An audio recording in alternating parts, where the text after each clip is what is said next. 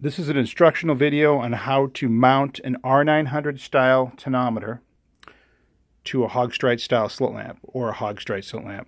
So here's the oculars. If you look on top, there's a screw up here, and you have to unscrew this screw.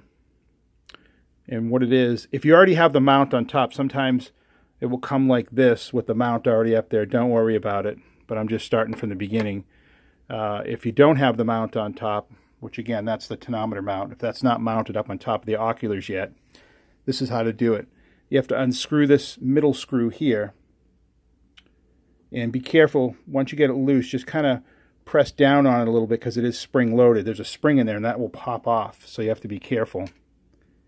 Next thing you want to do is take your mount and you want to place it on the center in between the springs. So you want to make sure the spring's in the center there.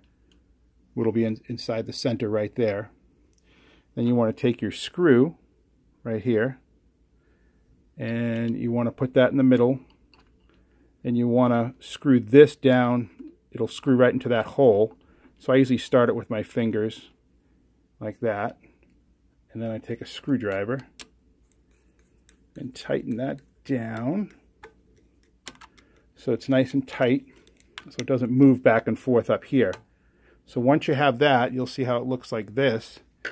You take your tonometer right here, the arm up here, there's a hole right there you'll see, and you just place that down on top just like that, and then it'll swing and you'll see it'll click back on this position, and then you can move this out of the way, and then you can get it to the middle position there, and you put your tip on the end there for your tonometer tip. But that's how it mounts on top of a slit lamp.